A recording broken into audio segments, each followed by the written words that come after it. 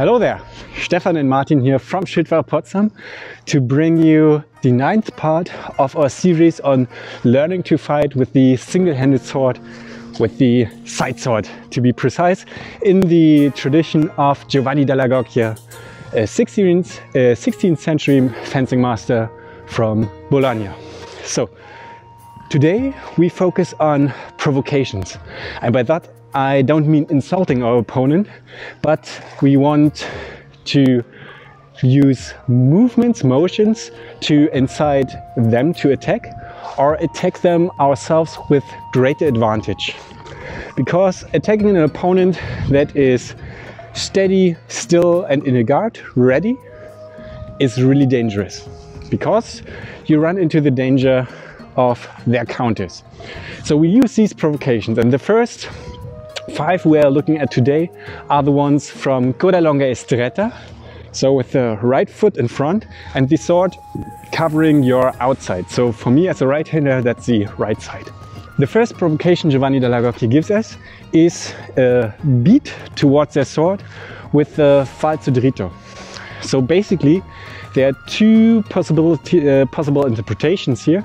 Either you use a downward falso dritto with a false edge to then strike with the tramazzone towards the opponent's head. Okay, so this would be the first provocation.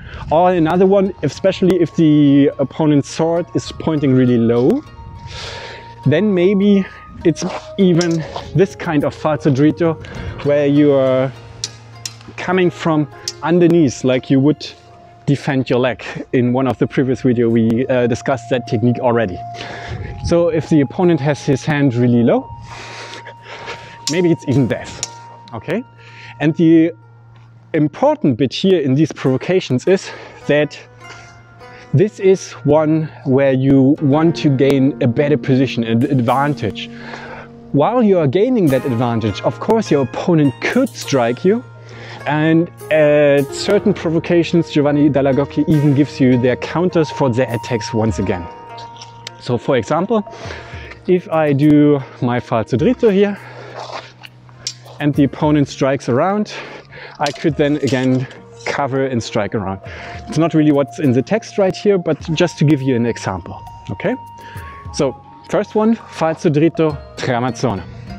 The next one is another beat, so another gaining of advantage with a mezzo mandritto, so a strike from a dominant side, leaving your blade in presence, and then attacking the opponent with a punta riversa.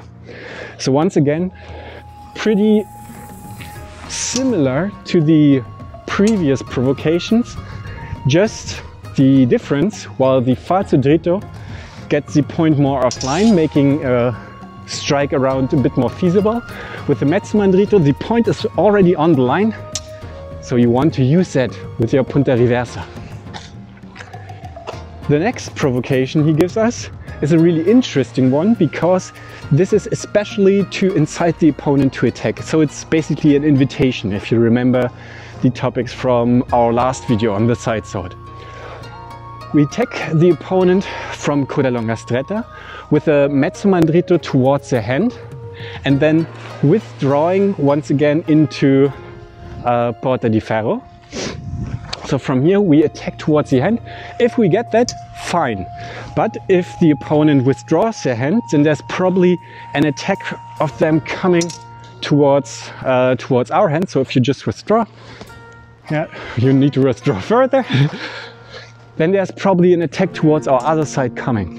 And from here, we use our false edge, turning into a punta dritta. So if we just do this here, there's now the invitation, there comes a blow, and we use that blow to strike our punta dritta, so a thrust from our outside, basically going into Giovanni dall'Agocchie's guardia entrare.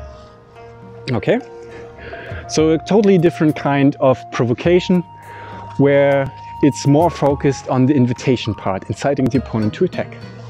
The next provocation I want to talk with you is one by punta reversa, but not on the inside, but on the outside of the opponent's blade. So especially if the opponent has his blade still in Coda Lunga, but the point may be a bit more towards my right, making that space more available to me.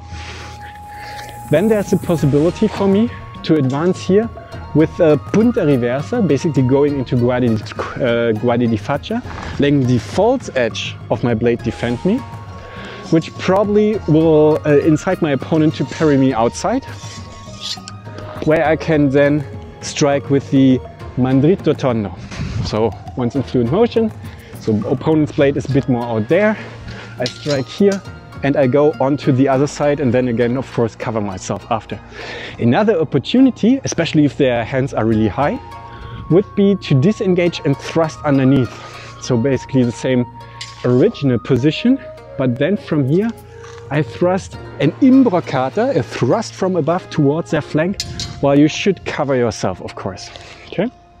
So once again, that in fluent motion, where here there is an opening on the outside, and then I thrust down low here. And of course, then you should cover yourself either by another mezzo mandrito or from the imbroccata. It's usually really a good idea just to go into guardia di testa, covering your head. Okay, so once more. And then you're out there. Okay, the last one from today you already seen at the beginning, and that is overbinding on the inside. So there has to be an opening on the inside for Coda Lunga Stretta to work there.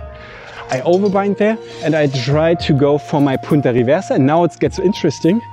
The footwork is off the line, that is to my left, to their right, with the right foot. Okay, and once again, if you're already studying Destrezza, this should be really familiar for you, but in Italian did it first. So from here I place my forte into the debole, so the strong part of my blade into the weak. I try to thrust that punta reversa, and by stepping into the blade I get even more of an advantage. Okay, placing myself even better into that debole. If the opponent now disengages, Giovanni dall'agocchie calculates for that, so they fall beneath my blade, then of course you should react there as well. Use the tempo, turn around with your true edge and strike a punta dritta yourself. Okay, so let's see that. So I go in here, there's the disengage, and I strike my punta dritta. True edge is now towards my right side. Okay, let's show it from the other side, because I like this one so much. So I get in here, and here is my final thrust, concluding that action. Okay, so once again, provocations, either to incite the opponent to strike, so used as an invitation, or to get you into a better position to attack them from. So for example, by gaining the advantage of an overbind, by beating their sword away, and all stuff like that. Next week we are going to look at Porta di Ferro Stretta, basically the sister guard to Coda Lunga Stretta, and then you already have a really good cue what you're going to want to do if your opponent fences you with a sidesword in these point forward guards.